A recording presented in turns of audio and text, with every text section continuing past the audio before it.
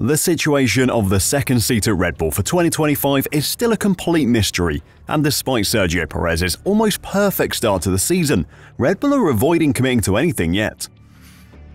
With the drivers' market in complete flux this season, Red Bull are keeping their cards close to their chest. Sergio Perez, though, is pushing hard for the team to confirm his place for next season. After all, who wouldn't want to drive in the best car on the grid right now? Today, I'm going to check out what happened at the Chinese Grand Prix, what Sergio Perez had to say about his position for next season, and how Christian Horner has completely shut him down. So, don't go anywhere.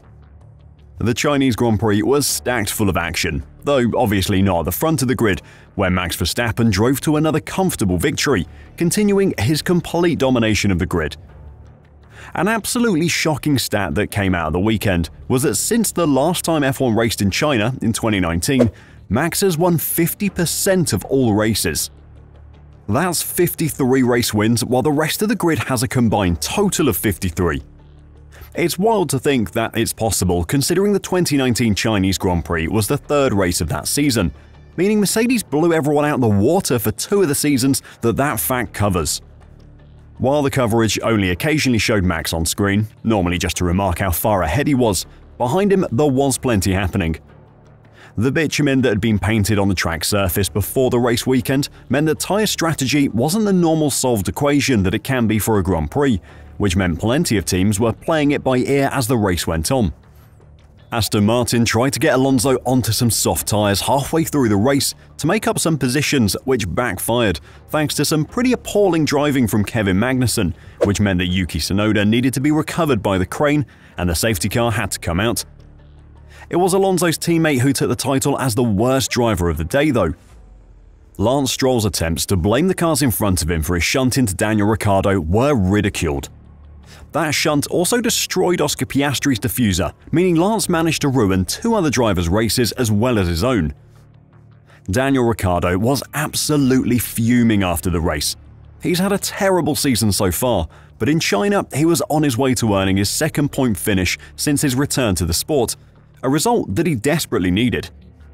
When it was put to him by the media that Lance had tried to blame him, he said, "Apparently I'm an idiot and it was my fault, so that made my blood boil because it's clear as day and it's also behind a safety car." He said far worse than that in other interviews, but YouTube will have a go at me if I repeat what he said. Oscar Piastri has gained a reputation for being a straight talker on a level we haven't enjoyed since Kimi Raikkonen was in F1, and after the race he reinforced that with his comments about the incident. When asked about Stroll's claim that everyone in front of him suddenly braked, Oscar said, "Yes, but everyone else didn't crash into each other." Pretty hard to argue with that, isn't it? While the safety cars ruined Alonso's push for a podium finish, they were a great benefit to Lando Norris, who had run very long on his first stint on the medium tyres, to make a one-stop strategy work to perfection, holding on to a very impressive second place. That singular stop, one less than Sergio Perez, made all the difference, as Lando finished 5.5 seconds ahead of the Red Bull driver. Third place is not a bad result for Checo at all. He drove a good race and made some big points for Red Bull. What more can be asked of a driver? Yet the question that always comes back to him is, how did Max finish so far ahead? After Checo passed Alonso for second place on lap 5, Max was already 5 seconds up the road. That's fine, Perez was in a battle with the best defensive driver in F1. Alonso held him up roughly a second a lap, which is completely reasonable. For the following 8 laps though, before both Red Bull drivers pitted, Max lapped half a second quicker than Sergio, so by lap 13, he was 10 seconds ahead of his teammate. The next demonstration of Verstappen's superiority came 3 laps later when he caught and passed Charles Leclerc.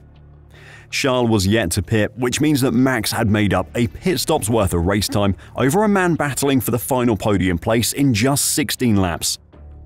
After that, he calmly navigated the rest of the race, well clear of the rest of the field, to take his 4th win in 5 races this year, and be victorious in all the events he's finished.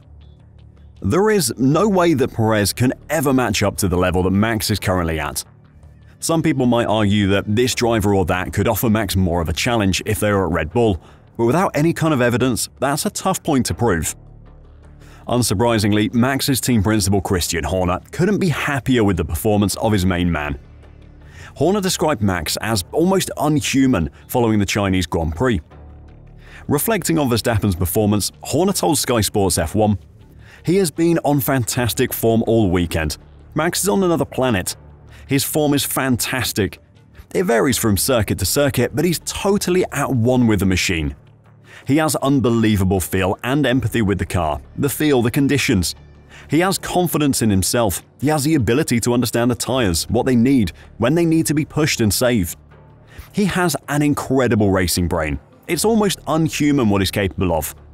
It's a pleasure to work with. He's writing history." Max's place at the team is obviously guaranteed. Assuming he wants to stay, Red Bull are going to give him the absolute world to keep him there. Against the force that is Max, Sergio is really doing everything he can to earn his place at the team. With his contract up at the end of the season, Checo is pushing as hard as he can to secure his place.